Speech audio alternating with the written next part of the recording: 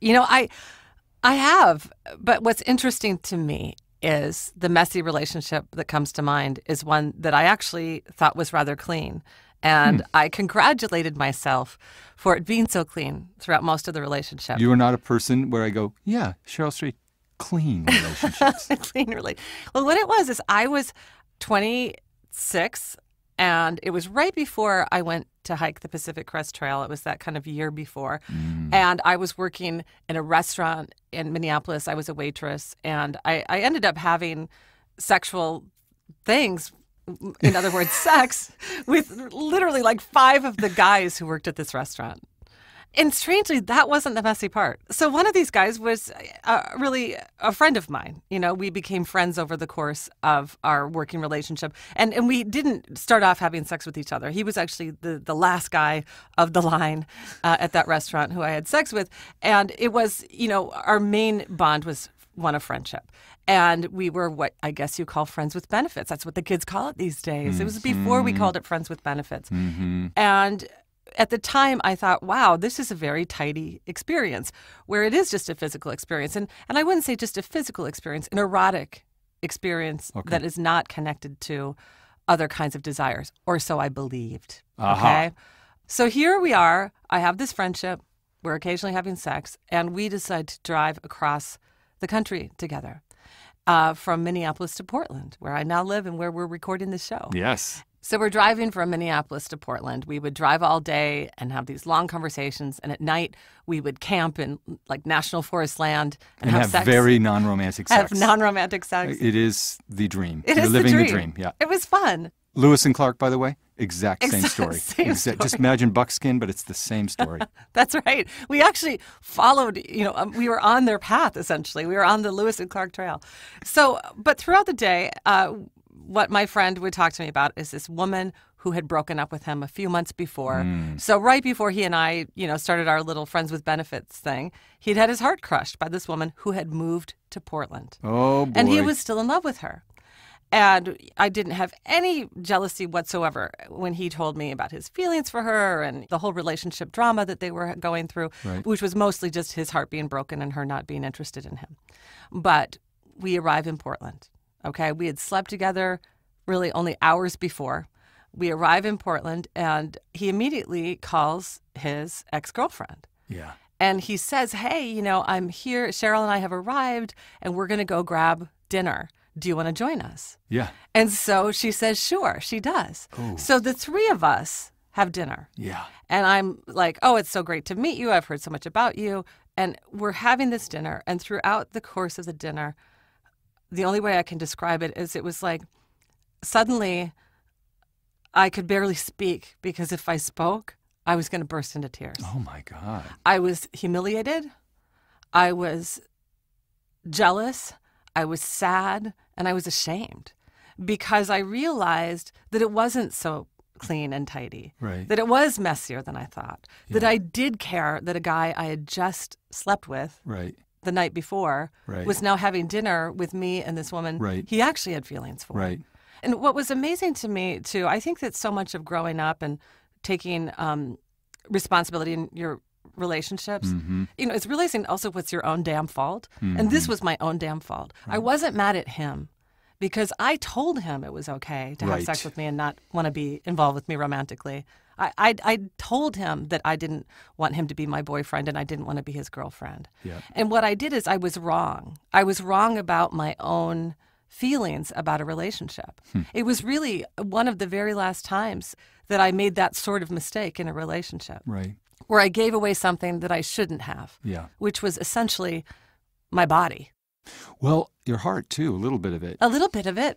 I think it's okay to have sex for just physical erotic reasons. But what I decided at that time of my life is that I was done doing that, that I'd explored everything that I needed to explore in having those experiences, and I wasn't interested in doing that anymore. I wanted to stop playing that sort of game with my heart and my body. Well, it's perfect way of getting into these letters, because what you're talking about is complicity in a way, the way that we become complicit, and the way in which we hide the truth from ourselves so that we can enjoy the very real benefits of a temporary arrangement, or arrangement that doesn't have the kind of security that we normally want when we give ourselves, our bodies, and our hearts to somebody. So that's what we're going to handle in rapid-fire fashion, is messy relationships. And I'll just get started and read the first letter, which is perfectly apropos. I love this. This person signs themselves as Friends with Bafflement. All right, here it is. Dear Sugars, I've got a problem that isn't necessarily distressing to me, but it is very perplexing. It has me feeling kind of stuck. The quick background is that I'm in a friends with benefit sexual relationship with my ex and best friend. Our friendship is one of the best things in my life. We're open with each other, we make each other laugh, and we support each other. We both care very deeply about the other person, and the sex is connected and amazing. This has been going on for a little over a year. We were together as a couple for a little under a year. Aside from sex, our behavior isn't all that different from when we were together. We hold hands in public, we're cuddly, we see each other and talk to each other more than we do with anyone else in our lives. We try not to be very physically affectionate in public to avoid confusing friends and family, though, and we definitely don't call each other boyfriend and girlfriend. Because we're so honest with each other, he knows I'm still a bit in love with him, and I know that he doesn't want to be a couple, and why. While this sounds like it could be a stressful or unfair situation because of the feelings being uneven, I am genuinely happy with what we have. I'm sure eventually the arrangement will end, and I do know I'll be sad and will miss the physical parts of our friendship when it does. So what's the problem? It's that I feel so much pressure to define the relationship further for the sake of others or to move on. My friends express concern that he should just, quote, make up his mind or admit that you're really a couple or that I should date. I've attempted to date too, but I find myself comparing my dates to the established and happy intimacy I already have, and I don't feel that would be fair to another person. I don't know what my next steps should be. Am I fooling myself that this is something that could make me happy for now? Am I setting myself up for heartbreak somehow? Is it possible to move on while staying so connected to the person I love most? Thank you, Friends with Bafflement. Friends with Bafflement. Mm-hmm. You use the word arrangement to describe this relationship you have with your ex. And I think that you have a relationship with your ex. You're essentially boyfriend and girlfriend without that commitment. And so I think that, this question you're asking us, do I have to feel pressured to define the relationship? I think, obviously only for yourself. And I think maybe you need to get clear with the fact that you really do have more expectations than you care to admit. Essentially, you're on the road trip that Cheryl was describing is what's happening. And deeper though, because I honestly was just friends with this guy. This woman's in love with the guy. She's in love with him. And it is absolutely true to address your questions, very concretely. Am I fooling myself that this is something that could make me happy for now? You are not. It is making you very happy. It's making you sensationally happy. Yep. And you may, in a conscious way, decide that that temporary joy and happiness is worth what's to come. But the other questions are what's to come. Am I setting myself up for heartbreak somehow? Yeah, you probably are. You probably are. You are complicit in the way that all of us are complicit when we really dig somebody and there's an uneven amount of love. There is a power dynamic in every relationship, and especially powerfully in sexual romantic relationships.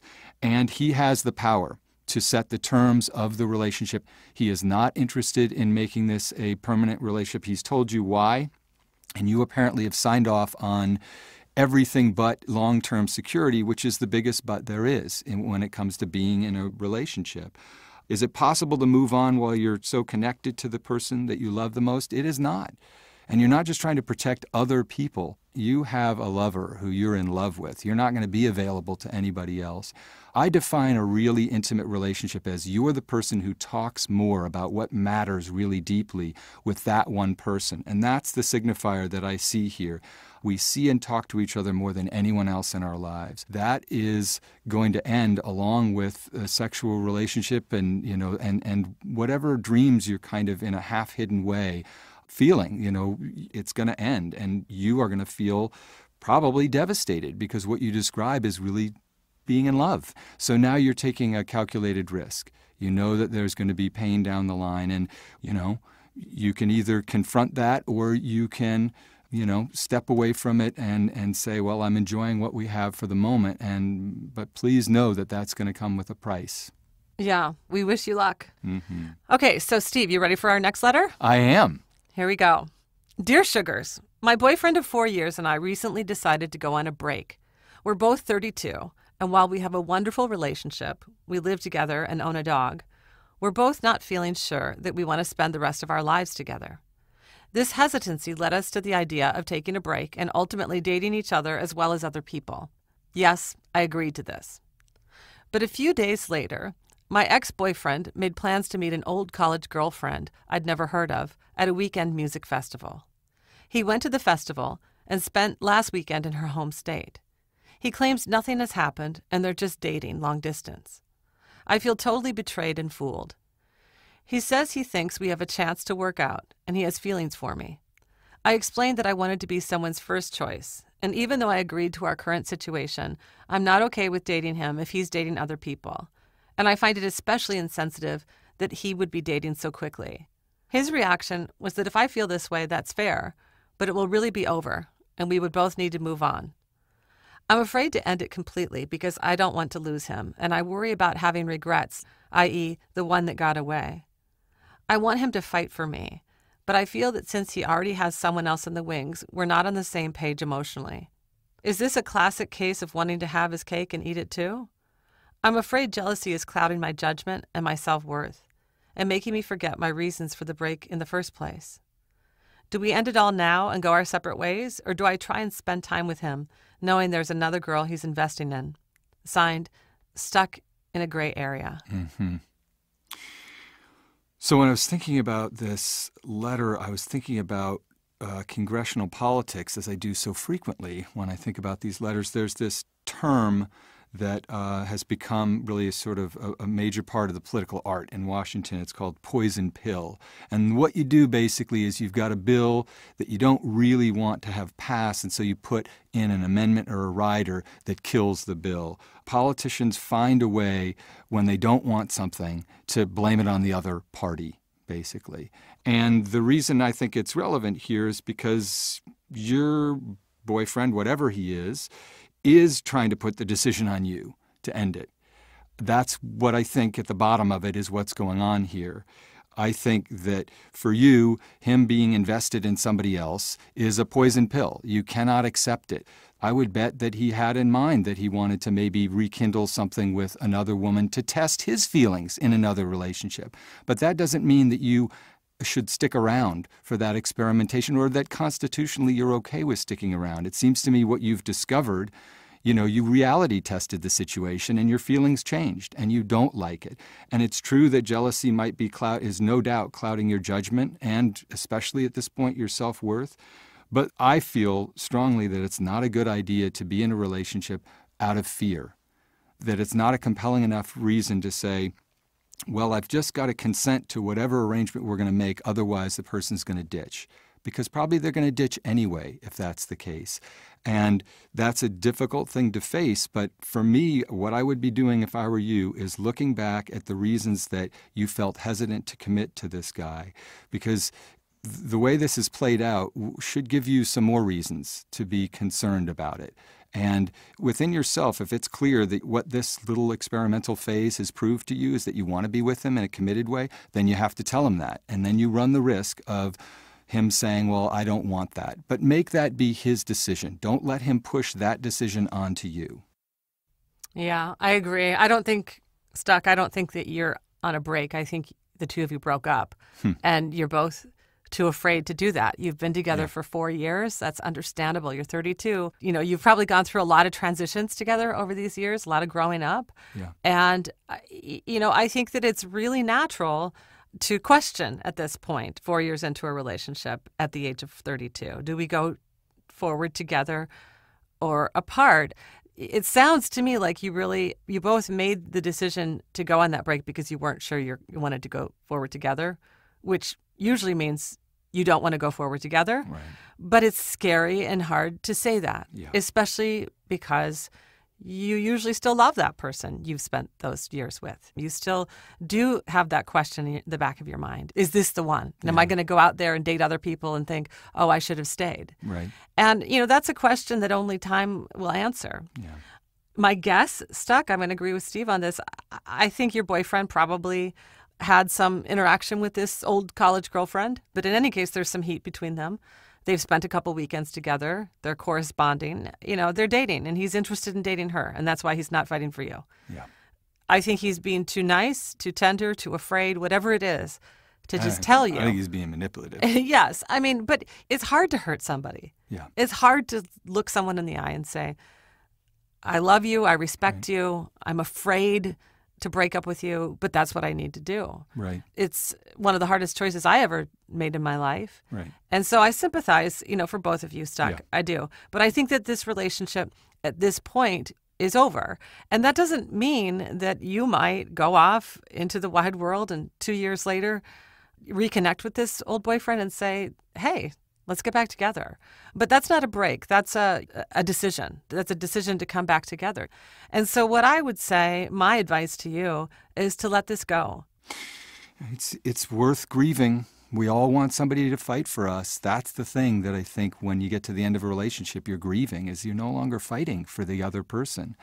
I think relationships are basically like a two-person groupthink. You can convince yourself of anything rather than really face that it's over or that it's over for one person. I mean, I've gone through so many contortions like the road trip that you described, Cheryl, so that I didn't have to confront within myself and to somebody else that I wasn't into them, or contorted myself so that I wouldn't have to face that a person wasn't into me. Yeah, absolutely. And I think, too, we've heard this before in letters. I want him to fight for me or her to fight for me.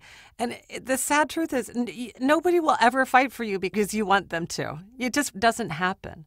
I mean, here's the deal, Stuck. If your boyfriend wanted to be with you, he would be with you. He would be fighting for you. It's not something that you can call up in him. It's something that only he can call up in himself. And, he's even said to you, okay, I understand your feelings, but then it's over. So it's over. It's over. It's a poison pill. All right, let's move on. Boy, these are cheery. Well, we said it would be messy, it's and true. It's proven to be quite messy indeed. All right, so let's hear another happy love story. Dear Sugars, I'm a 25-year-old woman dating a wonderful man who has just started his first year in a top graduate school program. We've been dating for almost 2 years and are moving forward with a long-distance relationship.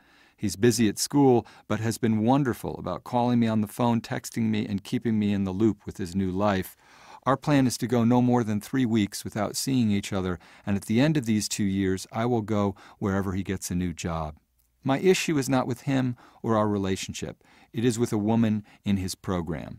The two of them, along with a few other men in their class, took a long trip this summer before the school year started. They became very close very quickly, and I worry she's starting to develop romantic feelings towards him. I went to visit a few weeks ago, and I thought she was friendly enough, although some of her comments did make me uncomfortable. At the end of one night out, he told me that he was confused with the way she was treating me, that she was not being very friendly and behaving oddly towards me. Of course, this upset me, but he reassured me that he would talk to her and that if she couldn't be nice to me, they could not be friends, period.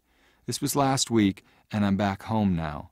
I haven't brought it up again because I don't want to make a big deal out of it or make him think I don't trust him. I trust him 100%, but this situation is still bothering me, and I don't want any paranoia or jealousy to damage our relationship. He's extremely busy, and I don't want to add more stress on top of it all. Do I ask him about it?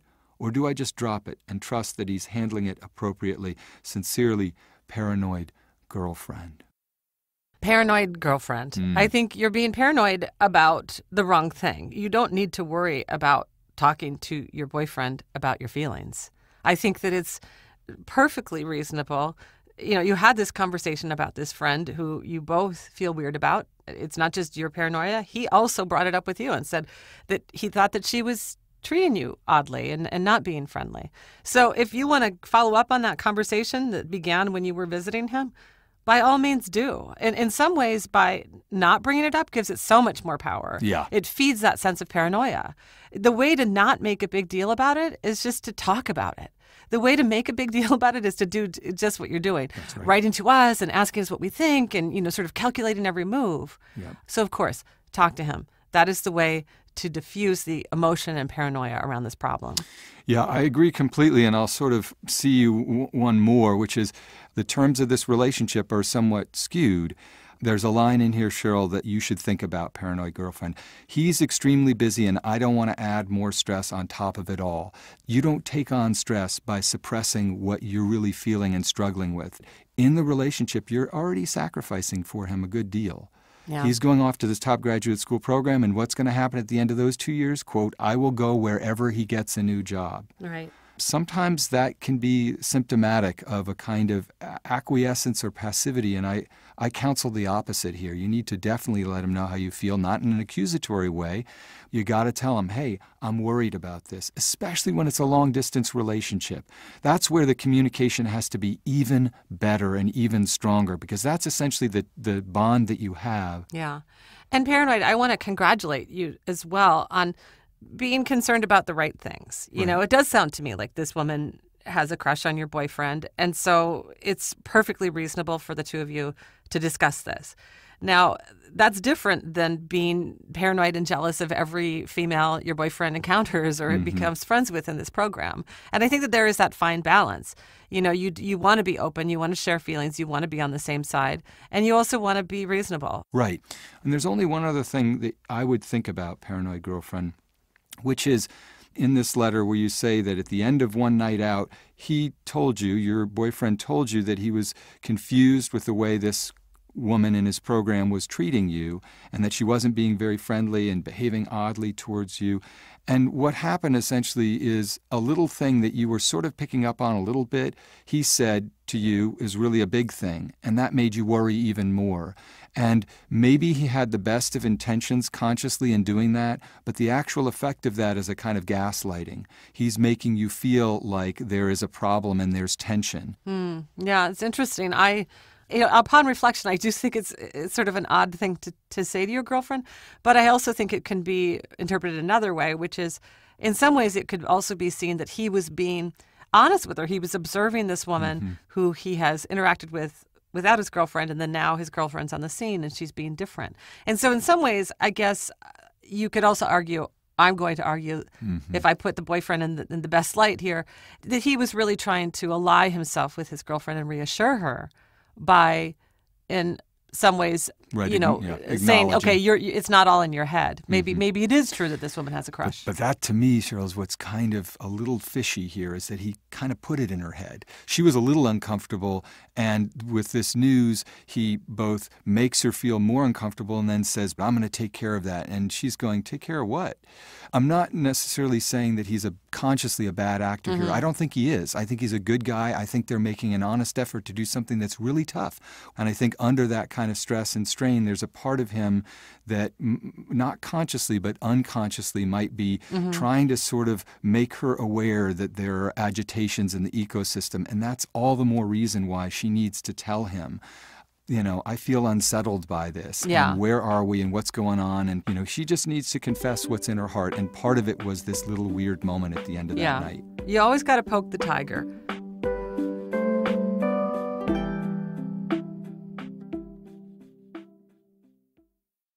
And by ZipRecruiter. Some job boards overwhelm you with tons of the wrong resumes. Not smart.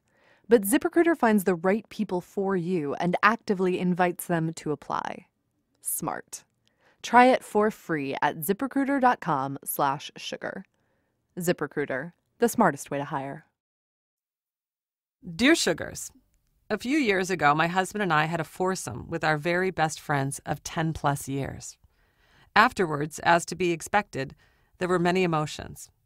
The one that was not expected, however, was that my friend basically confessed through a letter that she had been in love with my husband for a number of years prior. We all four talked at length about the situation, and on the surface, we worked everything out and moved on with our daily lives. Deep down, I've struggled with extreme jealousy over this woman ever since. It drove me crazy when she suddenly became very good friends with one of my other best friends, and she even formed a deep and intimate relationship with one of my husband's best friends. I was very bitter toward her for over a year, and we hardly spoke to each other until I couldn't handle the daily thoughts of jealousy and hurt. I initiated a conversation, and we made up, and things finally felt normal again. But recently, it's flared up again because she's leaving her husband. She's been very untruthful throughout, which really upset me, and she knows it. The thing that hurts me most is she makes no attempt to call or text me or mend our friendship, but she still contacts my husband, and they still have a friendship. I've told my husband how I feel, and he says he has no feelings for her, but why does he continue to have contact with her when he knows it upsets me? Is it right for me to not want him to talk to her? Am I crazy for thinking that this woman has intentions to take over my friendships and marriage? I feel like I've mended our friendship once already, and I don't have the strength to do it again. Actually, I don't want to be her friend anymore, but we have so many mutual friends now, thanks to her, it makes it extremely awkward in social settings. I can honestly tell you that I'm the most drama-free person, and this relationship with this woman is making me feel like a crazy person. Sincerely, Over the Drama. Over the drama, it sounds a little bit more aspirational to me than real.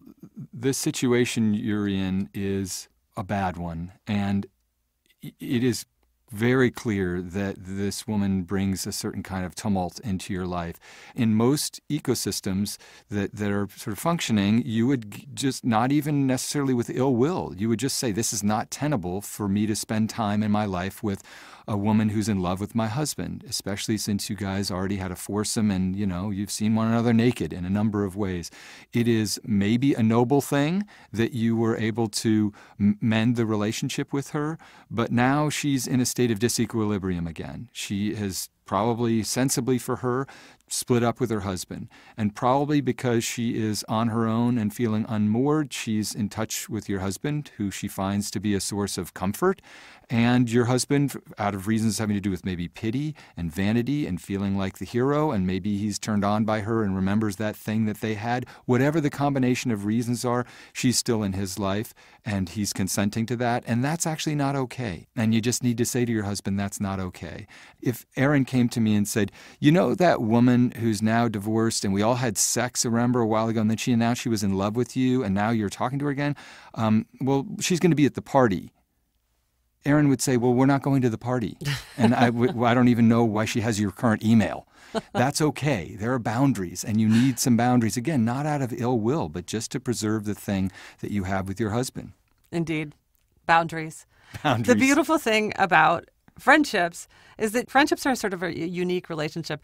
And that they are among a group of relationships that you can kind of end without having like a big breakup. Obviously sometimes there are some, cases where you need to sit down a friend and say, it's over. I never want to see you again. I want you out of my life. But it sounds to me you can really just distance yourself from this woman. You have mutual friends. You're going to encounter her over the drama, probably in some social situations. That doesn't mean that she should be texting your husband. Right. Over the drama, I love that signature, because right there, I mean, if you're really over the drama, the only thing to do is to walk away from the drama. Right. And, you either do that alone or you do that with your husband, in relationship with your husband. And I would say that hopefully your husband is in agreement with you. I am a little suspicious Right. of his relationship with her. It does seem odd to me that he would continue to allow it, knowing your feelings and also knowing the history that the two of them have. Yeah. So I would dig into that a bit. Maybe there's more drama actually in your very own marriage than you suspect at this point. Maybe the drama isn't with this friend. Yeah. But I do think that there's no question that you need to step back from this friendship so that you can have a drama-free life. Good luck. Good luck. Wow. Okay. So here is more drama. Hi, Sugars. I need some advice in a hurry. I'm 37, happily married with 3 kids. I have a friend, 38, divorced with 3 kids, who doesn't work but goes to school and receives government assistance. She is having a non-cancerous tumor removed in a month and just found out the home she's been living in is about to be sold and she has to move. My dilemma: and some back history. I met my husband at 18 in 1996. He was my second sexual partner. My first was a habitual cheater. My husband has never cheated. I totally trust him. In 2012, he opened up to me and we discussed fantasies. His was to watch me be with another man. We tried it. We became so much better as a couple, stronger and more in love. After 3 years of this, off and on, he stated he'd like to be with another woman and expressed interest in my friend, the one I mentioned who needs a place to live. I didn't like that idea. I did let him be with a woman we didn't know, and it totally crushed me. He still makes comments about being with my friend, but knows I'm not okay with it, and it will probably never happen. With that being said, how can I offer to help her and let her stay with us, knowing my husband's thoughts about being with her? I trust them both, but I feel nauseous thinking that they would both be in the house during the day together with no one else there. Or is it that I don't trust them? A good friend is in desperate need of help. What am I to do? Signed, It's Only in My Head, or Trust Issues. This one's a pickle. It is. Again, though, I always return to this question, and I'm feeling this with a couple of the letters. It's like, talk to your partner. Yeah. Talk to your partner. The last couple of letters, it's like, yes, talk to your partner about the woman who might have a crush on him. Yes, talk to your partner about the woman who says she's in love with him and she's been texting him. Right. Talk about it. Of course, I would feel uncomfortable, but the first person I would go to would be my husband. And I would say, we need to figure this out together. I trust you and I want to help this friend, but I feel funny about what you've told me about your sexual desire for her. And then together they go forward. Right. There are other ways to help a friend. You don't have to offer your home. I'm assuming this lovely woman has many friends. And it's wonderful and noble that you want to help her. It's Only in My Head, or Trust Issues. But I also think that there are other ways you could help her. If you really don't want this conflict to be there in your heart and in your home, maybe give her a loan. Say, hey, how about I float you enough money to cover a hotel room or a place to stay for a few weeks, an Airbnb house that you can rent in the area, or enlist other friends. I had a good friend about 10 years ago, suddenly had a health condition, who she had to have surgery and she needed care for about 2 or 3 months. And she was single and she had a child, and a whole bunch of us via email, like 30 friends, reached out to each other. And we managed to sign up to bring her meals every single day for about 3 months. Right. And it was many hands, make the work light approach. And so, that's the other thing I'd suggest. So, talk to your husband, see if you can work that out. And if you can't work it out, and if you still feel sort of funny, come up with another solution. There are lots of ways to help a friend. Yeah, I think that on the list of reasons that you would feel uncomfortable having somebody in your home, staying in your home, him wanting to have sex with your spouse, or your spouse wanting to have sex with that person is, it's toward the top of the list. It's a definite non-starter. He still makes comments about being with my friend. I mean, underneath this, it's reawakened this era of your life with your husband where you had very different sexual fantasies and desires, and you did what a lot of these letter writers do in the context of a relationship, messy relationship, which is reality test. And what you discovered is you're not okay with your husband being with another woman, and especially another woman, understandably, that he has fantasized about, and one who is also a friend to both of you. That further muddies the water. It is not insensitive for you to place your health and happiness and the happiness and health of your marriage before the immediate concern of welcoming this woman into your home. You don't have to do that in order to be a good friend. As Cheryl said, there are lots of ways to help out. But to me, I would view this as a bit of an invitation. Why is husband still talking about this friend who he still fantasizes? I mean, every time he mentions that, he has to know that it's a barbed hook that's going into your flesh.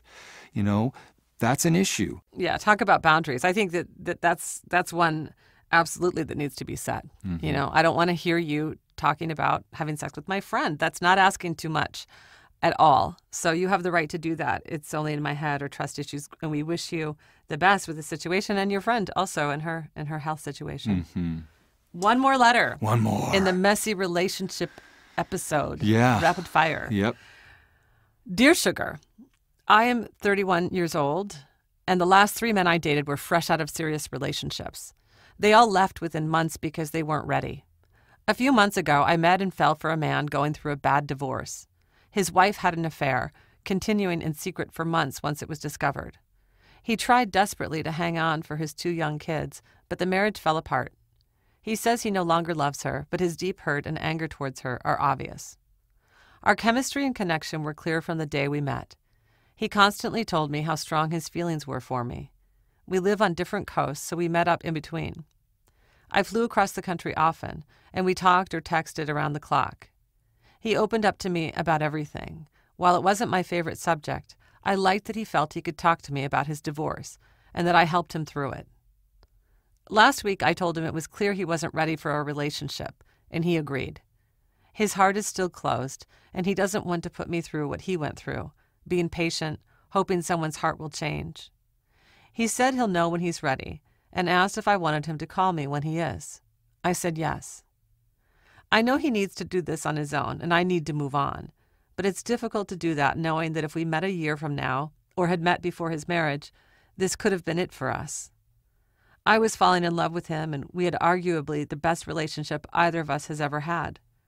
Do I have to completely disconnect and move on for now? He suffers from seasonal depression, and I worry about how he'll be this winter. I don't want to abandon him as a friend, and I want him to think of me when he's ready. More than anything, we are friends, and it's difficult to disconnect from someone I care so deeply about when they're struggling. Can I call him to check in, or will that only hurt me? Should I give up all hope for a future with him one day? Would I always be second to a woman who cheated on him? Will he ever move on and be able to trust and love again? Sincerely, Hurt by the Hurting. Last week I told him it was clear he wasn't ready for a relationship, and he agreed. That is a great thing that you did. That is a tough thing that you did, but it was absolutely the right thing to do. And, I need to move on, but it's difficult to do. Yes, it is. That's how you know that it's the right thing to do. I have a strong feeling, Hurt by the Hurting, that you are not ready to be just a friend and a support to him. Over and over in these letters, we really are hearing how it's generally women in the letters that we've read, they consent to an arrangement that is exasperating, humiliating, degrading, provokes paranoia and doubt and jealousy and envy, and disempowers them. And it's hard not to, because we're all junkies for intimacy, and when we find somebody who offers a lot of those things, it's very tough to turn away from. But it's very clear that if you do call in and try to maintain a friendship with this person, it's going to hurt you. And it's also pretty clear that your motive is that you want him to think of you when you're still holding a torch for him. Maybe you will have a future with this guy, but it's certainly not going to be by consenting to an arrangement where you are always there unconditionally for him. You have a right to assert what you really need and want in this relationship. I would say actually you have a moral debt to ask for what you really need. And if it's not on offer, then as difficult as it is to do, you really have to seek it from a person who is willing to give you that. And when you consent, whether it's a boyfriend who's off in grad school or somebody who says, let's just be friends with benefits, you're really consenting to an arrangement that is fundamentally unfair to you. Yeah, it's really reading this letter and reflecting on all the letters that we've answered on this episode. Sad to see they're all from women. This messy relationships theme that we're talking about today, the other title, the alternate title for this show today could be women who are not getting what they should be getting from the men who claim to love them. And when that happens, those women need to take responsibility for their own lives.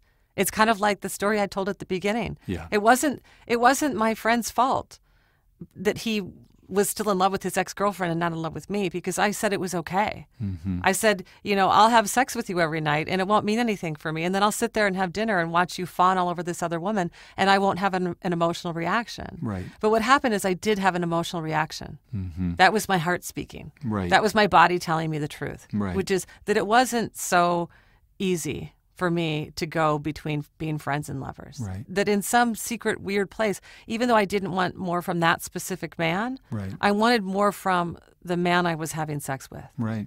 And so I went out into my life knowing that. Right. And I think in Hurt by the Hurting, what you're saying is you want a partner.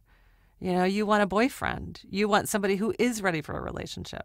And that doesn't mean that this is all over. It is true that the guy's too fresh off of a divorce to be ready for a relationship. That's a really valid statement. He told you the truth when you asked him.